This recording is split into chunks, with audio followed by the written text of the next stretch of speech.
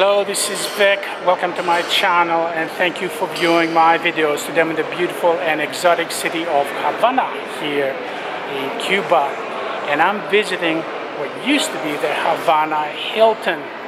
You see, once this hotel was completed and named the Havana Hilton, it only lasted for 9 months before the rebels of Fidel Castro stormed through the front door and took over the hotel and nationalized not only this hotel but everything else here in this country. So in this particular video we're going to view the Hilton, what is now the Habana Libre, from outside, and then we're going to come inside and view the ground floor. So this is Vic. Let's go for a walk. We're going to learn quite a bit about Cuban history as well. Let's go for a walk. Let's do it.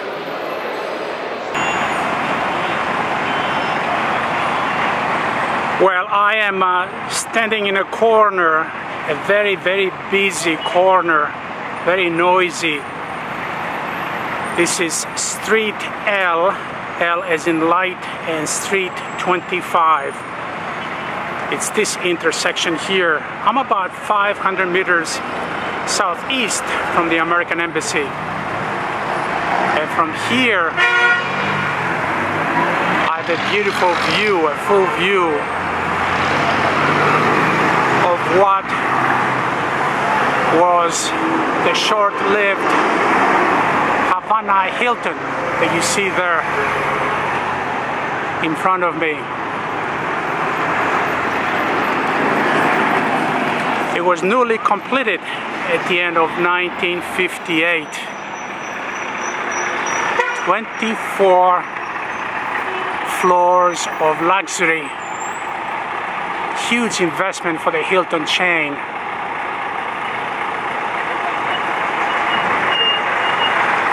And it was very short-lived indeed. You see, at that time, at the end of the 1950s, the American government was supporting the corrupt leader of Cuba, Batista, and a lot of American dollars, mainly from the American mafia, was pouring into Cuba. And a lot of the large chains, American chains, hotel chains, decided to invest a lot of money in Cuba, and so did Hilton. And they built this absolutely huge, beautiful hotel. You can tell from the architecture this is a 1950s, early 1960s architectural design and style. Well, 9 months after the Hilton was completed, Fidel Castro in 1959 was very successful in overthrowing Batista. And of course, he took over Cuba and nationalized everything, including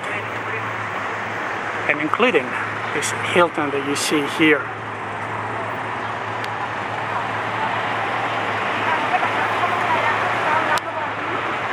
Let's move closer to the intersection so we can get a better view of the Hilton.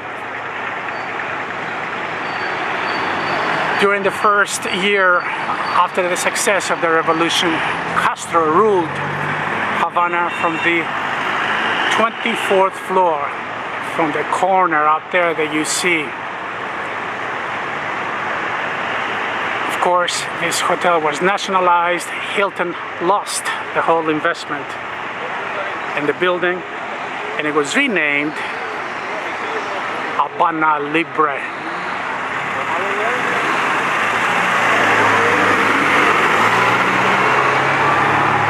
Now, it doesn't look like the building has been, how should I put it mildly, maintained. A lot of the windows seem to be broken, curtains missing, especially here on the floor above the shopping center that you see here.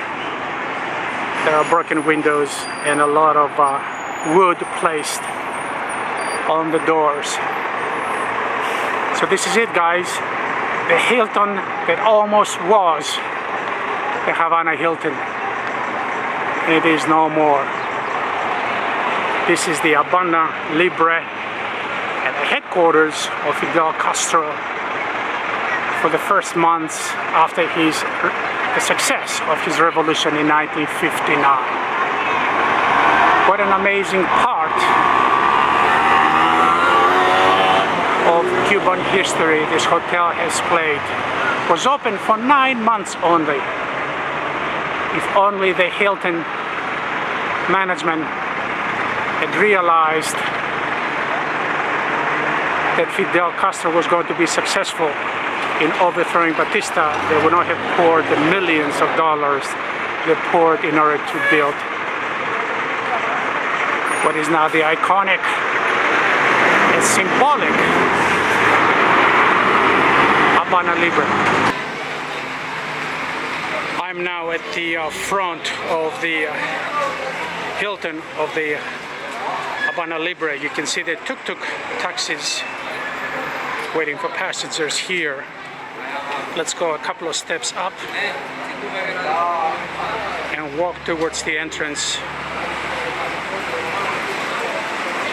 of what once was the Hilton.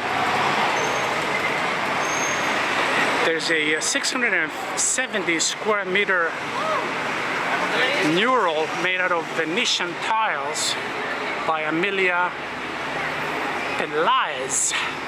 Right there, you can see part of it. It's really falling apart. It's cracked all over the place.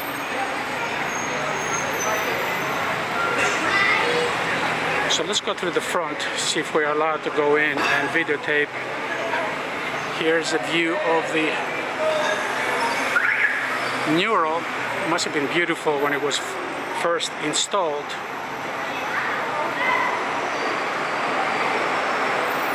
Let's see what the Habana Libre looks like inside. Here's the reception desk right there.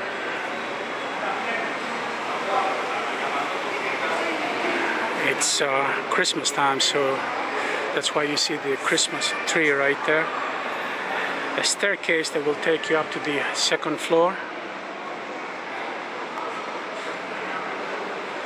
Very cheap furniture here, not Hilton-like. Let's admire the dome here, because you can see up through the holes here of the glass, the pieces of glass that have fallen. You can see the structure of the hotel there.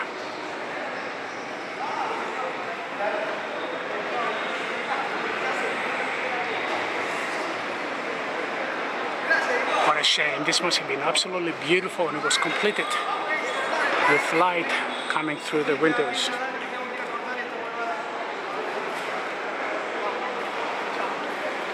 Here's a small pool with goldfish. The Habana Libre tries very hard to be glamorous, but it shows its age and rundown condition. You can see the 4 chairs here. They're almost dark from not being cleaned. You get the idea. This is not a Hilton anymore.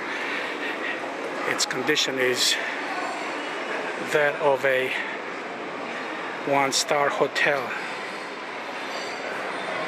that you would find anywhere around the world.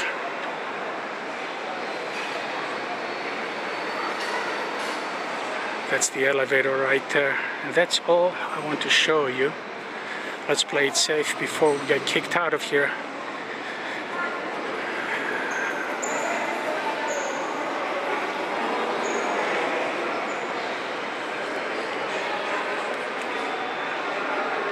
Just down the street is the beautiful Hotel Nacional. We'll visit that during a separate video, but let's go this way so you can see the bar. So you can imagine in 1959 when Castro and the rebels entered guns in hand into this hotel. You can imagine the Hilton management listening to the news or watching the news on TV and in terror realizing that their hotel was gone. There would be no more Havana Hilton. Well, not for at least 60 or 70 years anyway. This is Vic. Thank you for joining me. This was the Havana Hilton that lasted for 9 months. Bye-bye.